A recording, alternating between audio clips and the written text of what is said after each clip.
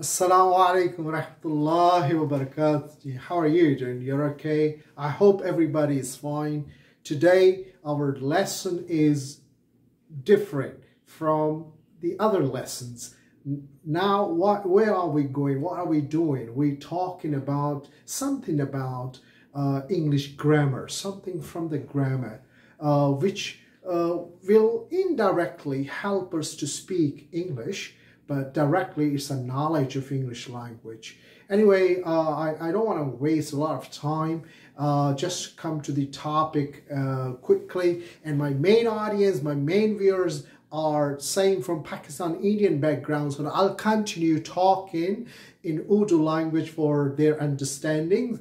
But I'm on my way thinking, preparing English versions of these videos where I'm going to speak easy, simple English so that those who do not understand these languages, Urdu, Hindi, they can understand from English versions, English language speaking techniques, tips, the ways, easiest shortcuts, faster ways of speaking English. Inshallah, don't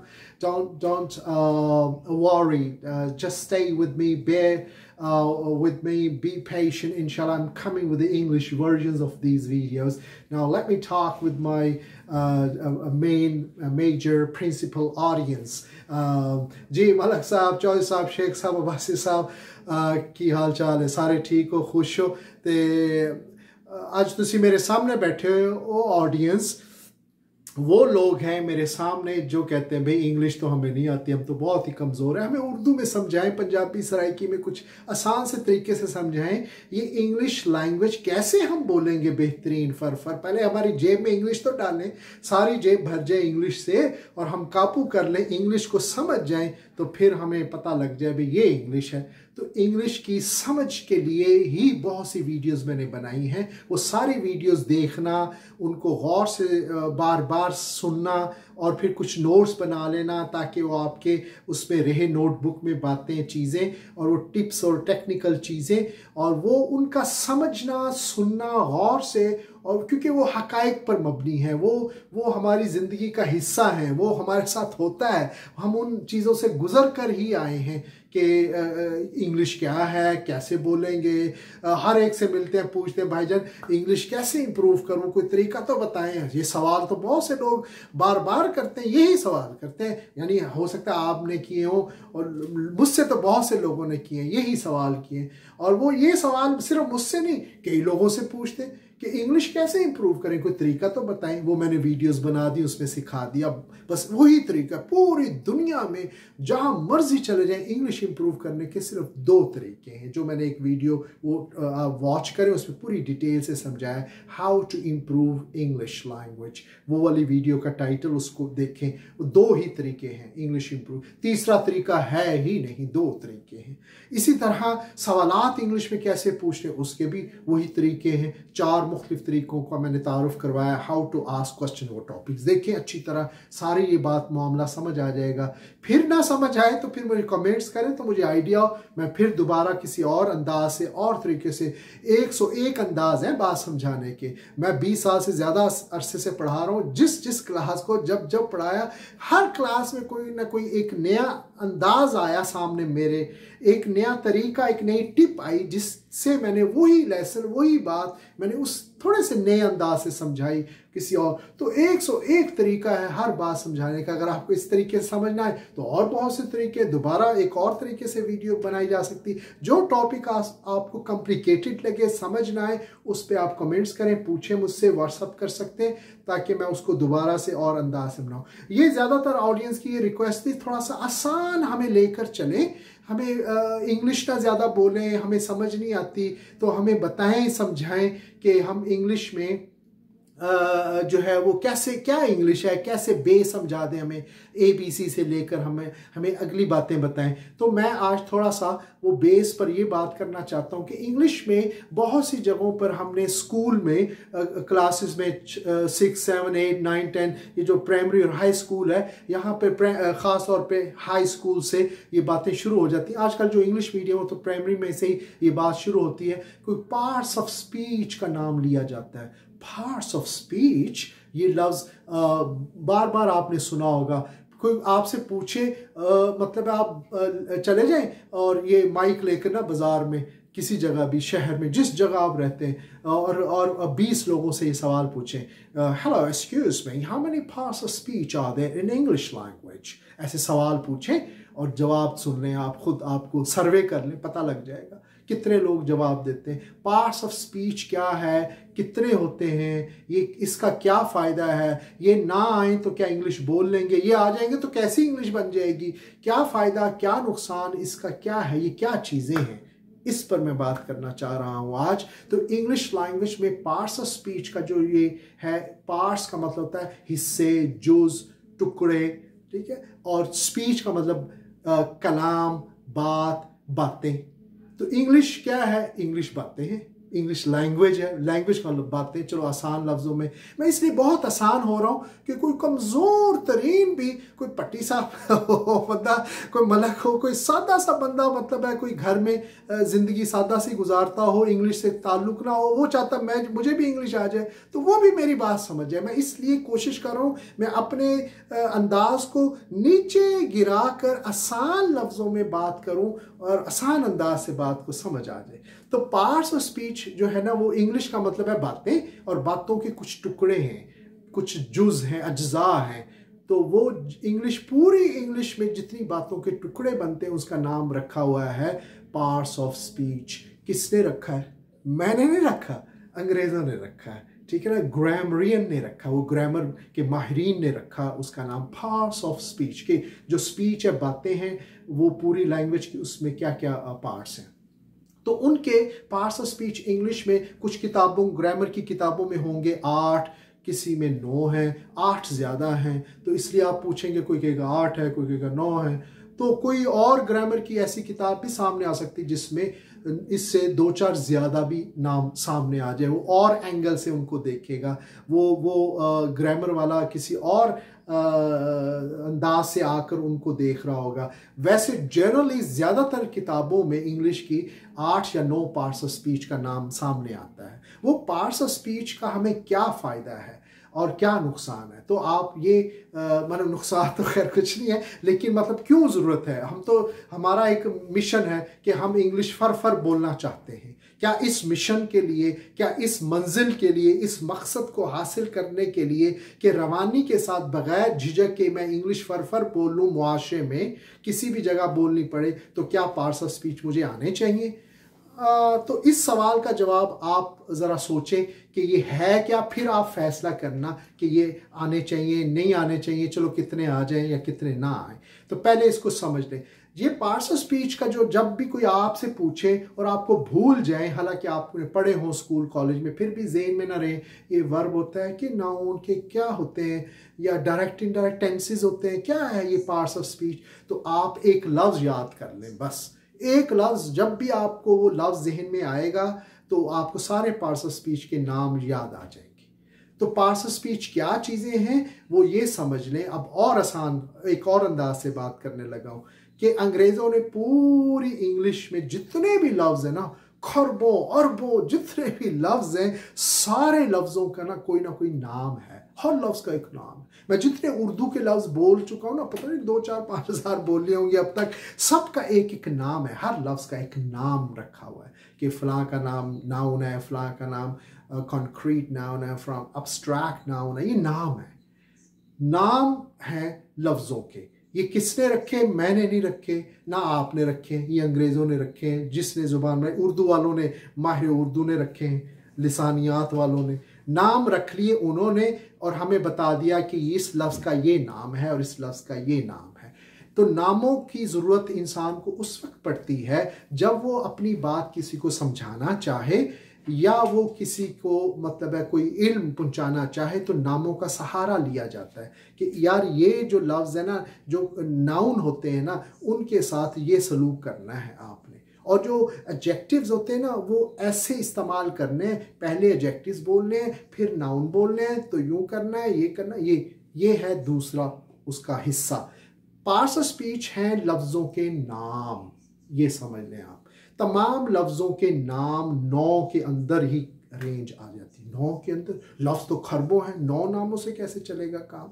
हाँ जी, इन्हीं से चल जाएगा इंशाअल्लाह ताला।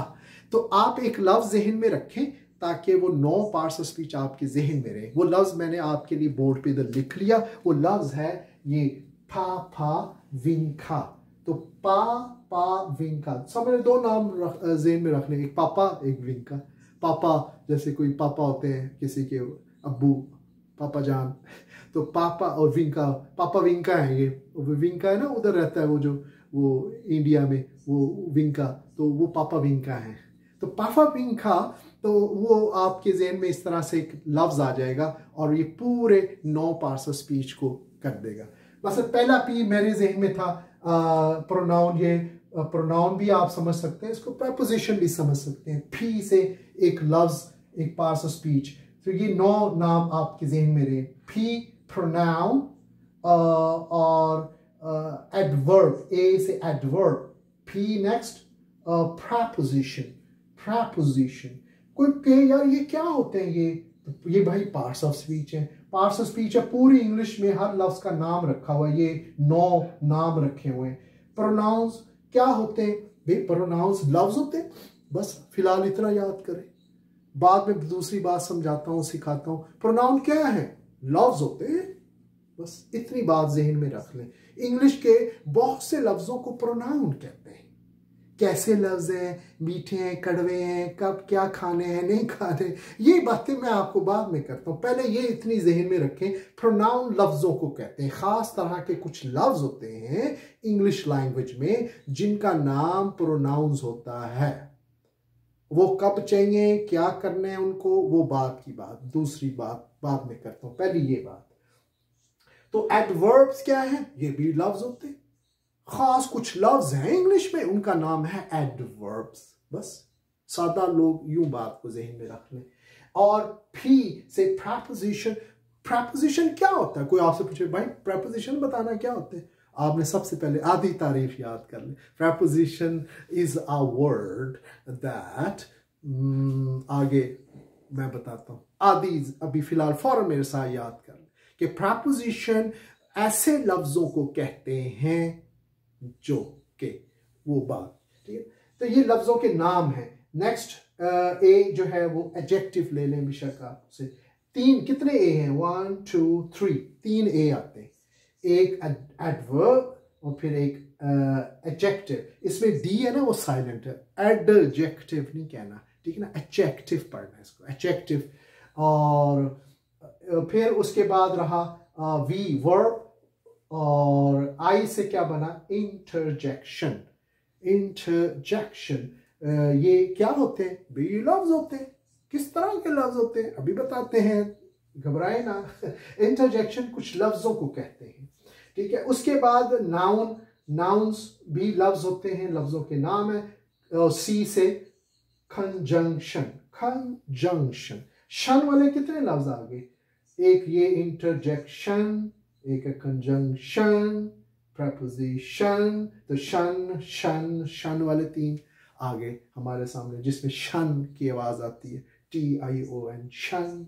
तो मिलाना नहीं है इनको, आपस में कंफ्यूज नहीं होना, ये आराम आराम से चलेंगे, सारे याद हो जाएंगे, समझ आ जाएगी बात। तो ये लफ्ज़ों के नाम। और ए से आर्टिकल्स। आर्टिकल्स कुछ किताबों में ये 8 ही होते हैं, पहले पहले वाले, आर्टिकल्स नहीं होता। इंग्लिश में ढूंढेंगे पार्ट्स ऑफ स्पीच कितने, 8 लिखे होंगे, किसी में 9 भी आपको मिल जाएंगे। कोई इसमें शामिल कर लेता है, कोई नहीं करता, मुख्तलिफ ग्रामर के अंदाज है सोचने का और उसको। तो बहरहाल अगर कोई करे तो वो हम 9 की वो ले लेते हैं। 9 भी ऐसे इंग्लिश के कलाम के, गुफ्तगू के, बातों के ऐसे हिस्से बन सकते हैं, जुज़ बन सकते हैं, जिन्हें कहते हैं पार्ट्स ऑफ स्पीच। एक उर्दू ज़ुबान के लोग अज्जाए कलाम कह रहे हैं, बेशक अज्जाए कलाम, उन्हें पार्ट्स ऑफ स्पीच कहते हैं। तो पार्ट्स ऑफ स्पीच कितने हुए? 9 हुए।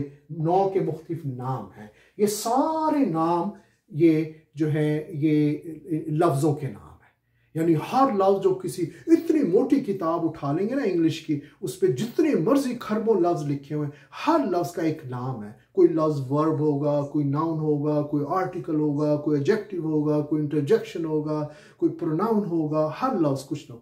दुनिया जहान के कोई भी लफ्ज़ की कोई भी किताब, जितनी मर्जी किताबें उठा लें, इनसे बाहर नहीं है। अब और अगर कोई है मामला कि ये तो खरबों लफ्ज़ कैसे, तो फिर वो ये है कि ये समझ लें पापा विंग का असल में ये है दादा अब्बू, दादा दादी जान है पापा विंग का, पापा है ना इसका नाम पापा विंग का। और इनके फिर आगे औलाद भी तो है ना, प्रोनाउन, मतलब प्रोनाउन दादा जान है और इनके आगे बच्चे हैं प्रोनाउन के।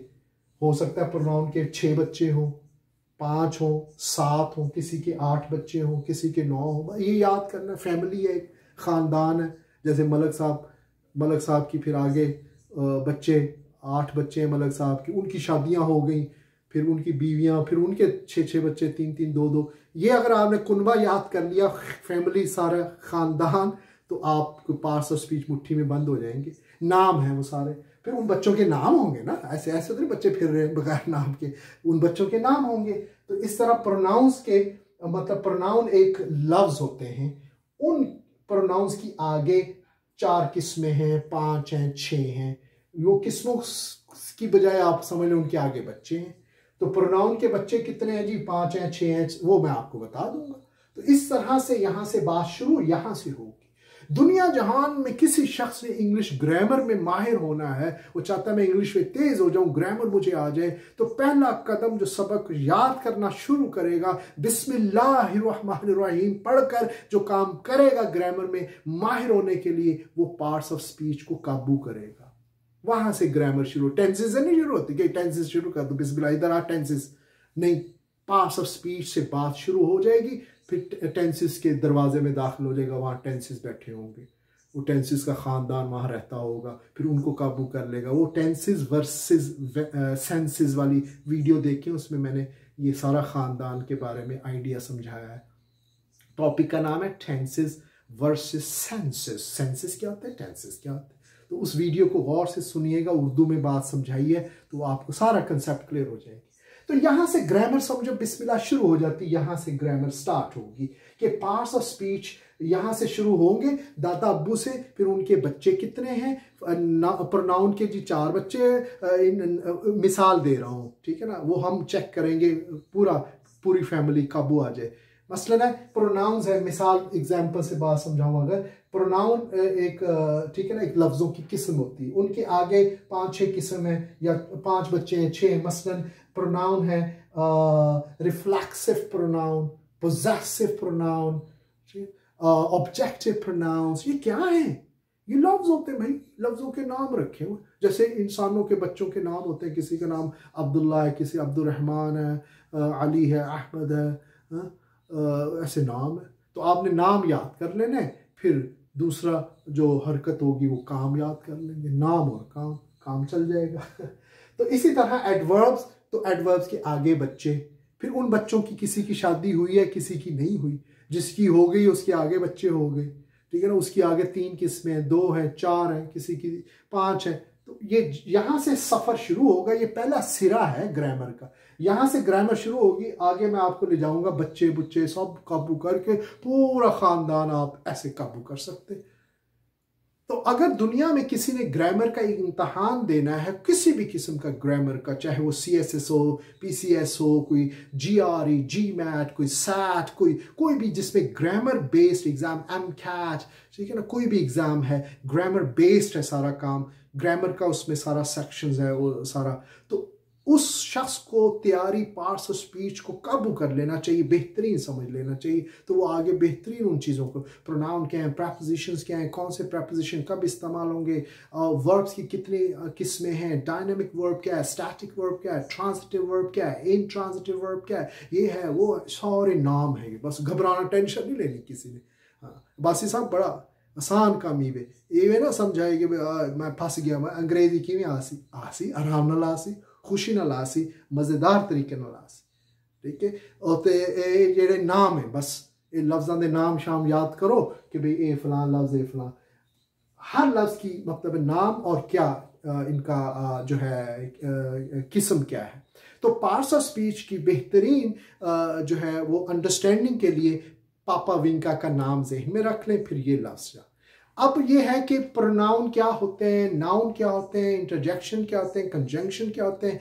मेरा ये आइडिया है, जहन में ख्याल है कि मुझे ऐसा करना बेहतर है, बजाय मैं एक ही वीडियो में सारा आपको समझाऊं। मैं छोटी छोटी वीडियो में, एक वीडियो का नाम रख देंगे प्रोनाउन, उसमें प्रोनाउन को ऐसे कान पकड़ के पढ़ेंगे, समझेंगे, देखेंगे कि प्रोनाउन तो हमारी जेब में आ जाएगा ना सारी ज़िंदगी के लिए। वो तो नहीं जा सकता, दौड़ ही नहीं सकता, प्रोनाउन को काबू करेंगे। किधर जा रहा है प्रोनाउन, इधर आ, तो प्रोनाउन काबू हो जाएगा, एडजेक्टिव काबू होगा, एडवर्ब, ये सारे पापा विंका को काबू कर लेंगे। एक एक छोटी छोटी वीडियो में पूरी बात, यानी एक एक को हम खोलेंगे, एक पार्ट ऑफ स्पीच को, फिर दूसरी वीडियो में दूसरे पार्ट ऑफ स्पीच को, तीसरे, जो जिसमें कमज़ोर हो वो उस वीडियो को ज़रा 2 दफ़ा 3 दफ़ा सुने, देखे, नोट्स वोट्स बनाए, बात रिसर्च करे, बेशक किताबों में इधर उधर, ठीक है ना। और जो जिसमें एक स्ट्रांग हो, बेशक उसकी मर्जी है, नहीं देखना ना देख, लेकिन इससे आइडिया हो जाएगा भी मैं प्रोनाउन बहुत ज़्यादा अच्छा समझना चाहता हूँ, मैं इंटरजेक्शन समझना चाहता हूँ, मैं कंजंक्शन समझना चाहता हूँ। ये है ग्रामर की चीज़ें। तो ये है ग्रामर की माँ, parts of speech, the mother of grammar, उम्मुल grammar English में। तो ये पार्ट्स ऑफ स्पीच होते हैं। ये नॉलेज आने से आपकी बोलचाल में क्या फ़ायदा होता है? इसमें यह है कि इंग्लिश बोलचाल, आपको पता है कि हमने कहा था 2 तरह की गपशप होती है। एक होती फॉर्मल रस्मी इंग्लिश बोलना, जो मीटिंग्स में, क्लासेस में, और किसी मार्केट में, किसी बिजनेस की, कोई कारोबारी तजारत, कोई इस तरह के माहौल में जहाँ आपने अजनबी लोगों से गपशप करनी होती है, तो वहाँ आप यारों दोस्तों की तरह तो नहीं बातें करते ना, भाई क्या हाल है चौधरी। वहाँ तो और तरीके से कारोबार है, बिजनेस है, आप नई मीटिंग कर रहे हैं, तो आप कोई कॉन्फ्रेंस कर रहे हैं, कोई कैमरे लगे हुए हैं, आप बोल रहे हैं, कोई लेक्चर सेमिनार हो रहा है, वहाँ आप किस किस्म की इंग्लिश बोलेंगे या किस किस्म की उर्दू बोलेंगे? फॉर्मल। मैं आपसे फॉर्मल नहीं, मैं तो इनफॉर्मल भी हो जाता हूँ, ज़रा गैर रस्मी हो जाता हूँ। मेरे सामने मैं कहता हूँ बस साहब, मलक साहब बैठे, राना साहब, गुज्जर साहब भी वो बैठे, तो वो सब मतलब मेरे मतलब ऑडियंस है, ऐसे जैसे मेरे एक फैमिली की तरह लोग हैं आप लोग। तो मैं आपसे ऐसे खुल के बातें शेयर करता हूँ, मैं ज़रा ऐसे करके नहीं, फूट शूत में, उसमें अंदाज में, शेखी वाले अंदाज में, मेरा एक बड़ा गैर रस्मी सा अंदाज। तो ज़ुबान बोलने के 2 अंदाज, एक फॉर्मल, एक इनफॉर्मल। फॉर्मल रस्मी सा अंदाज जिसमें आप लफ्ज़ों का और ग्रामर का हिसाब किताब रखते हैं, और इनफॉर्मल जिसमें आप इनफॉर्मल वोकैबुलरी, इनफॉर्मल किस्म के गैर रस्मी अल्फाज हैं, बहुत से हज़ारों हैं इंग्लिश में, वो बोल लेते हैं, तो वो आपका एक स्टाइल है। तो फॉर्मल और इनफॉर्मल 2 किस्म के तरीके हैं, और जो फॉर्मल इंग्लिश बोली जाती है ना, उसमें ये जो है ये बड़ा ख्याल रखा जाता है, वर्ब्स, नाउन्स, किस तरह के वर्ब्स, किस तरह के नाउन, और क्या सब चीज़ें। तो बाज़ इंग्लिश बोलचाल में बड़ी गुंजाइश मौजूद है। बोलचाल तो बहुत आसान है, लिखने वाली इंग्लिश में बहुत ज़्यादा कवायद, असूलों का, ज़ाब्तों का ख्याल रखना पड़ता है कि ये नहीं होगा, ये होगा, क्योंकि वो कोई पढ़ेगा उसको। बोलने में तो बहुत सी चीज़ें, आपने कुछ लफ्ज़ भी बोले और अपना जिस्म हिला दिया तो सारी बात समझ आ जाएगी आपके हिलाने से, हाथों से, जिस्म से, अंदाज से, जिसे एक्सप्रेशन कहते हैं। लेकिन लिखने में तो ऐसा नहीं चलेगा। लिखने में जब तक सही लफ्ज़, सही तरतीब से, सही अंदाज से, सही उसमें कंजंक्शंस और सही इंटरजेक्शन नहीं लगेंगे, और सारे ग्रामर के लवाजमात का ख्याल नहीं होगा, तो वो फॉर्मल इंग्लिश समझ नहीं मतलब नहीं बनेगी, तो समझ नहीं आएगी, मिसअंडरस्टैंडिंग हो सकती। तो लिहाजा पार्ट्स ऑफ स्पीच का बहुत ज़्यादा रोल ये है कि वो आपको फॉर्मल जो लैंग्वेज है, इंग्लिश है, उसमें आपको मजबूत करते हैं, ग्रामर के नॉलेज मजबूत करते हैं। और बोल चाल में किसी ने भी आपको इंग्लिश सिखानी होगी, उसको ज़रूरत पड़ती है इस बात की, कोई लफ्ज़ का नाम लेकर आपको बता दे, यार इंग्लिश जब बोलोगे ना तो इधर नाउन बोलने, नाउन, तो क्या नाउन, फिर ऐसे ना कहे वो, ये नाउन वो क्या होते हैं, तो उसको मैं पहले ही बता दूँ, नाउन ये होते हैं। अच्छा नाउन बोलने हो, मैं अब खैर पीछे हट जाए, मैं नाउन ही बोलूँगा, फिर वो नाउन बोलेगा, उसे पता लग गया नाउन ये होता है। अगर मैं कह दूँ जब किसी को बात समझानी हो या आपने सीखनी हो, तो फिर इन लफ्ज़ों के नामों की ज़रूरत पड़ेगी और ये जल्दी समझ आ जाएंगे। यार आपने जब इंग्लिश बोलने तो यहाँ वर्ब बोलना है, इस जगह पर वर्ब्स, अच्छा वो क्या होते हैं, वो फिर पता होगा तो वो बोलेगा ना। तो इसलिए इनका जानना इस हद तक ज़रूरी है कि बात समझने और समझाने के लिए इनका आना समझना ज़रूरी है। जब ये आपको समझ आ गए तो आपको बेशक नाम भूल भी गए, आप बेहतरीन इंग्लिश बोल लेंगे। मसलन इंग्लैंड, अमेरिका, ऑस्ट्रेलिया जाएं और वहाँ बच्चों से इंग्लिश बोलें और इधर बच्चों को बुलाएं, बच्चा हे come on bro, can you tell me what is interjection. ऐसे इंटरव्यू लें बच्चों के, 100 बच्चों का ले लें, इंटरजेक्शन पूछें, शायद एक बच्चे को भी ना आता हो 100 में से, लेकिन इंग्लिश बोल रहा फर फर। तो साबित ये हुआ कि इंग्लिश बोलने के लिए बेहतरीन इन लफ्ज़ों की जो है ना, नामों की, पार्ट्स ऑफ स्पीच की ज़रूरत नहीं होती। ये सिर्फ बात समझने और समझाने के लिए ज़रूरत पड़ेगी हमें, मजबूरी हमारी। मैंने आपको कुछ समझाना है, जब तक मैं ये नहीं बताऊंगा यार इंग्लिश बोलोगे ना जब, तो यहाँ फ़िक्रे के जब आखिर में फ़िक्रा बोलोगे या तो फिर ये फ़लाँ लफ्ज़ बोलना है आपने, इंटरजेक्शन इस जगह बोलना है, और नाउन के बाद ये आएगा, एडजेक्टिव से पहले वर्ब बोल देना है। तो ये मुझे इसलिए कुछ बातें समझाने के लिए कि इंग्लिश बोलने के लिए इन लफ्ज़ों के नामों की ज़रूरत पड़ेगी। उस हद तक तो आप जहन में ज़रूर आपको आइडिया हो जाए इनका, और हो जाएगा इंशाल्लाह आराम से। पापा विंग का जहन में रखें, ये भाई 9 लफ्ज़ हैं उनके, ये नाम है। बस अगली बात जो है यार, इनकी किस्म क्या है, मतलब है ये किस किस्म के लफ्ज़ है, नाउन किस किस्म के लफ्ज़ है, प्रोनाउन किस किस्म के लफ्ज़ है, एडजेक्टिव किस किस्म के लफ्ज़ों को कहते हैं। ये अगली बात जो आपने समझनी है, और ये मैं अलग अलग से जो वीडियो बनाऊंगा उसमें ये वाला बिल्कुल तफसील से बता दूंगा। यार नाउन इस तरह के लफ्ज़ होते हैं, उनके इतने बच्चे हैं, तो ये उनके नाम हैं। तो फिर आपकी मर्जी है, नाम याद कर लेंगे तो आपका इल्म में इजाफा हो जाएगा। मैं आपके साथ तमाम वीडियोस में बतौर इंग्लिश लैंग्वेज टीचर ये काम कर रहा हूँ कि आपको नॉलेज भी दे रहा हूँ और इंग्लिश बोलने के तरीके और प्रैक्टिस भी करवा रहा हूँ, दोनों काम करा रहा हूँ।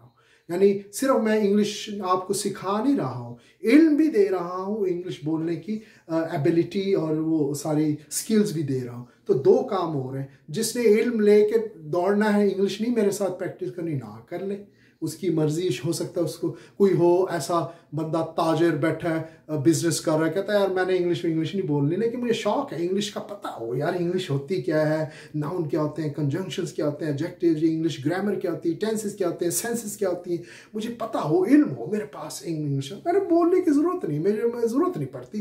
तो कोई बात नहीं, वो इल्म ले ले, इन वीडियोस को देखिए अच्छी तरह, उसको इल्म में इजाफा होगा। हर वीडियो में कोई ना कोई ऐसी बातें ज़रूर होती है। कोई आप कहेंगे यार मुझे स्कूल में, कॉलेज में कभी किसी ने नी वाली बातें नहीं बताई। पापा विंग का अच्छा बताएं, किसने बताया था आपको?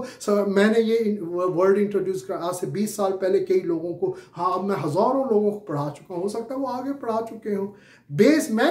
मुझे किसी टीचर ने ये लफ्ज़ नहीं पढ़ाया था। यानी ये ऐसी वो हुई, ये अल्लाह ताला ने एक ऐसा जज्बा, शौक़, लगन, इखलास दिया, बस ऐसी लगन थी कि वो लैंग्वेज में तहकीक की, काम किए, मुल्क अल्लाह ताला ले गए मुख्तलिफ मुल्कों में, और वहाँ से इस तरह तहकीक करके, रिसर्च करके बहुत सी बातें समझ आ गई कि किसी को यार समझाना हो तो ये इस तरह से बन जाती हैं चीज़ें। तो ये ऐसी बहुत सी, हर वीडियो में ऐसी चीज़ें आएंगी इंशाल्लाह जो स्कूल, कॉलेज, यूनिवर्सिटी में नहीं है, आपने वो सुनी होंगी। तो अगर सुने तो मेरे किसी रेफरेंस से कोई स्टूडेंट, कोई मतलब बहुत से टीचर्स हैं जिन्हें मैंने ट्रेन किया, वो आपको बता देंगे इस तरह से। तो उनके अपने अपने अंदाज भी होंगे।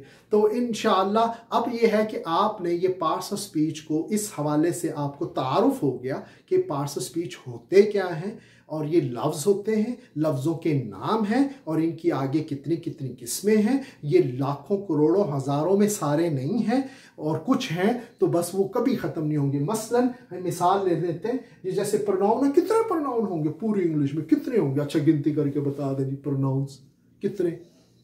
करोड़, 2 लाख? नहीं भाई, प्रोनाउंस अगर आप सारी ग्रामर की किताबें ढूंढें, रिसर्च करें, कितने प्रोनाउंस आपको मिल जाएंगे? 15 होंगे, 20 होंगे प्रोनाउंस सिर्फ।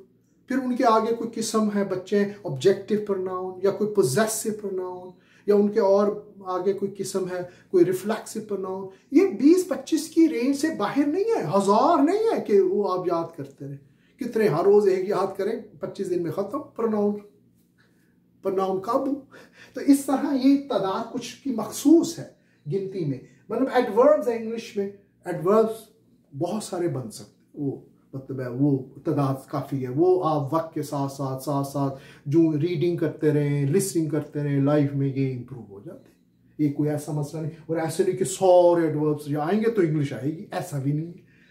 कुछ आ जाए तो आपकी गपशप शुरू हो जाती है, फिर वक्त के साथ साथ आप सीखते रहते हैं एडवर्ब्स जो किस्म के लफ्ज होते हैं। इसी तरह जो है प्रेपोजिशंस, ये भी हजारों में नहीं है प्रेपोजिशन, ये गिनती हो सकती है। आप गिन के किताबों में रिसर्च करके ढूंढें कितने टोटल प्रेपोजिशंस हैं इंग्लिश में। ये सवाल है कितने हैं, 70 हैं, 80 हैं, 100 से नीचे नीचे ही होंगे, इससे ज्यादा नहीं होंगे।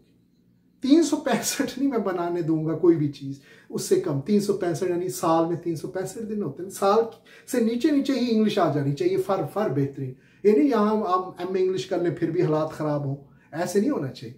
कि वो इंग्लिश पे एक दफ़ा 2, 4, 5, 6 महीने इंसान लगा लेता है और बेहतरीन नॉलेज भी आ जाता है और इंग्लिश भी फर बोलता है। वो जी हमने बीए कर लिया, एमए इंग्लिश किया, हमें तो इंग्लिश नहीं आई। आप कैसे 2, 4, 5, 6 महीने में कहते हैं इंग्लिश आ जाएगी? भैया आपने जो एमए बीए में इंग्लिश पढ़ी थी वो आपने इसलिए तो नहीं पढ़ी थी कि मैं इंग्लिश बोलूँगा। वो तो आपने बीए एफए मैट्रिक में इंग्लिश इसलिए पढ़ी थी कि मैं जो है वो इम्तहान पास कर लूँ, मैं अगली क्लास में चल जाऊँ, मुझे डिग्री सर्टिफिकेट मिल जाए और मैं अगली क्लास में चल जाऊँ। बस वो आपको मिल गया, आप खुश होकर सलाम किया अगली क्लास में।